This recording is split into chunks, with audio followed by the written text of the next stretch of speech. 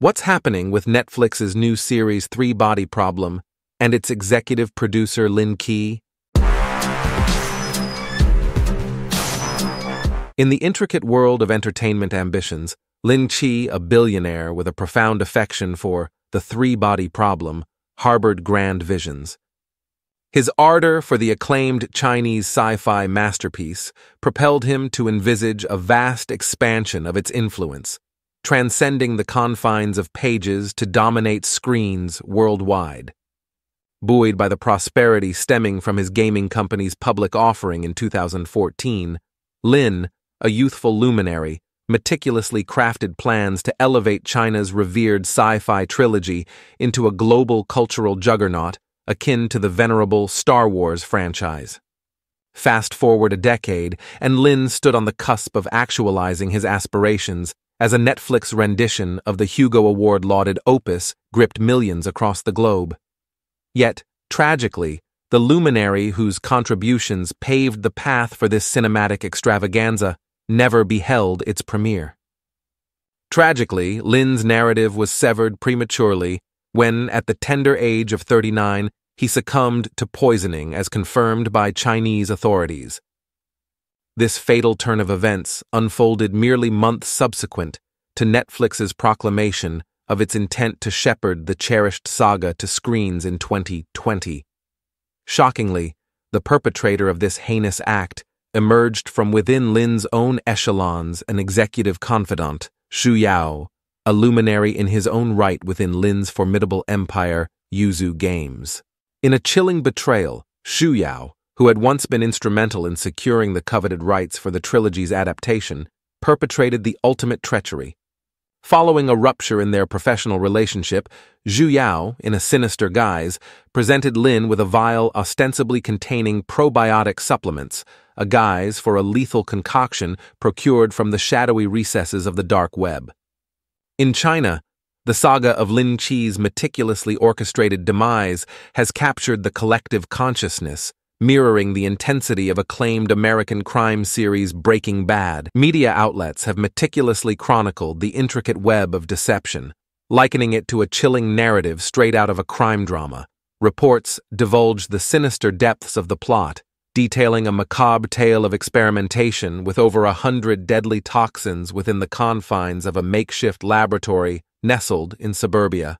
As the curtains of justice drew to a close, Xu Yao faced the ultimate reckoning, meted out in the stern decree of death by a Shanghai court on March 22nd, a stark juxtaposition against the backdrop of Netflix's much-anticipated premiere of Three Body Problem. For China's tech magnates and aficionados of the trilogy, this sentencing served as a poignant memento of the irreplaceable loss suffered by a luminary in the nation's erstwhile thriving internet sector, a luminous figure pivotal in shepherding one of China's most triumphant cultural exports onto the global stage. The meticulously crafted scheme unfurled on a wintry evening in 2020, as Lin embarked on his journey homeward from the bustling precincts of Yuzu Games' Shanghai headquarters. Abruptly, a pall of discomfort enveloped him, prompting an urgent detour to the sanctuary of a hospital. Initially rallying to a semblance of stability, hope flickered amidst the grim uncertainty. Yet, this glimmer of optimism swiftly dimmed as Lin's fate took a fatal turn, culminating in his untimely demise 10 days hence, shrouding Christmas Day in sorrow, as confirmed by his corporate entity. Forensic revelations pierced the veil of mystery surrounding Lin's tragic demise, uncovering a nefarious cocktail coursing through his veins.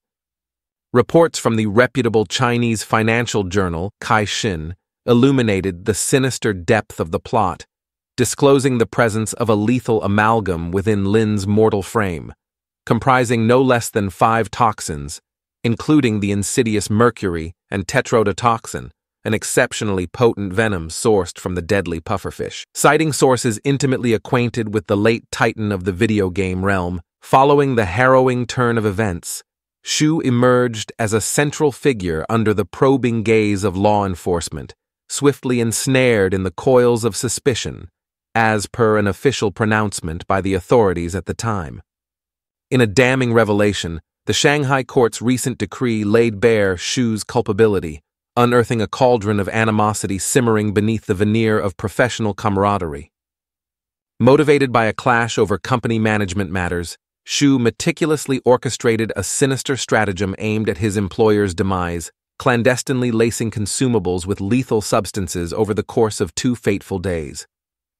Additionally, the court unveiled a brazen attempt to sow discord by poisoning beverages within the confines of the company's executive offices, ensnaring 4 colleagues in the web of malevolence. Miraculously, the quartet survived the ordeal, their resilience a testament to the capricious whims of fate. In the wake of Lin's tragic demise, the Chinese media embarked on a relentless quest for truth, weaving together the disparate threads of the chilling narrative that unfolded. With painstaking diligence, they unraveled the tapestry of deceit, laying bare a saga of meticulous planning that spanned months, each revelation a chilling testament to the depths of human depravity. According to sources closely affiliated with the company, Zhu's admiration for Breaking Bad, an iconic American series chronicling the descent of a chemistry savant into the clandestine world of methamphetamine production following a terminal cancer diagnosis, was no secret. Fueled by this fascination, Zhu embarked on a perilous journey mirroring the exploits of the show's protagonist. Establishing a covert laboratory nestled within the suburbs of Shanghai, Zhu delved into the murky depths of the dark web, procuring an arsenal of over 100 deadly toxins to satiate his insatiable curiosity.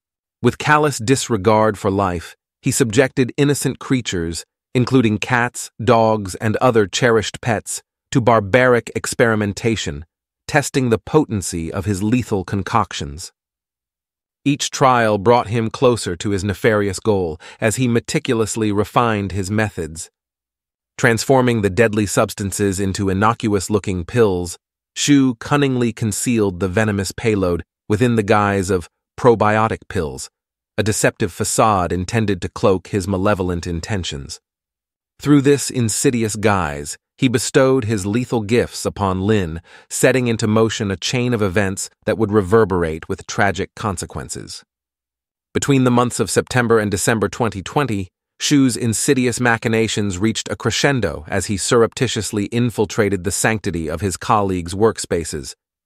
Reports from Caixin, drawing from court documents, detailed the methodical orchestration of his sinister plot. With chilling precision, Zhu replaced innocuous staples of office-life coffee capsules, whiskey, and bottled water with diabolical surrogates infused with methylmercury chloride, an acute toxin capable of inducing fatal consequences through ingestion, inhalation, or even mere contact with the skin.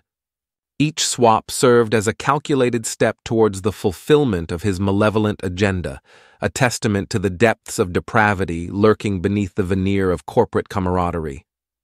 Although the Shanghai court refrained from delving into the specifics of the discord between Zhu and Lin, insights gleaned from Chinese media outlets, citing sources within the company, illuminated the crux of the rift.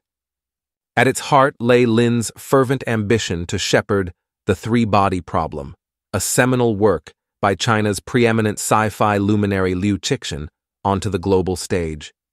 Lin's ardor for the trilogy, encapsulated within the enigmatic realm of three-body IP, transcended mere fandom, evolving into an impassioned quest to transmute it into a cultural phenomenon of global proportions. However, the path towards this vision was obstructed by the ownership of adaptation rights, ensconced within the grasp of a Chinese entrepreneurial duo who had acquired them from the author in 2009. Lin's resolve to wrest control of the coveted rights only intensified following the collapse of protracted negotiations for a film adaptation, signaling a decisive turning point in his quest. In 2017, the stage was set for a paradigm shift as Zhu, a legal luminary boasting international credentials honed through years of experience at a prominent Chinese multinational conglomerate, entered the fray at Lin's behest. Tasked with surmounting this formidable impasse, Zhu embarked on a mission fraught with peril, navigating the intricate legal terrain with aplomb. His tenacity bore fruit as he emerged triumphant, successfully securing the elusive rights for adaptations. Buoyed by this seminal achievement, Lin bestowed upon Shu the mantle of leadership, appointing him to helm the three-body universe, a Yuzu subsidiary charged with the sacred duty of nurturing and expanding the expansive vistas of the three-body IP. As the sands of time unfurled, Shu's tenure at Yuzu Games was marred by a conspicuous lack of acclaim in the eyes of Lin. Discontent simmered beneath the veneer of corporate camaraderie, as Shu found himself relegated to the periphery, overshadowed by the ascendant prominence of another executive, Zhao Jilong. Caixin's exposé unraveled the sinister undercurrents at play, revealing a Machiavellian descent into treachery as Shu, nursing the sting of rejection, plotted his vengeance. Zhao Jilong, a figure enmeshed in the web of Shu's retribution, bore the brunt of his malevolence.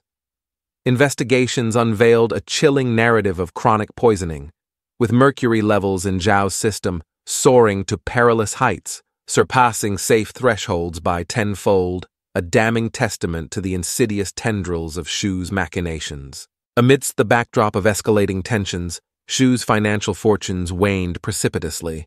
Phoenix News divulged a stark descent from grace, with Shu's annual remuneration plummeting from a staggering 20 million yuan, $2.76 million, upon his entry into Yuzu to a mere fraction of its former glory, standing at around 5 million yuan, an ignominious plunge echoing the tumultuous trajectory of his career. The crowning blow to Shu's aspirations came with Netflix's proclamation of its foray into the adaptation realm of the three-body problem.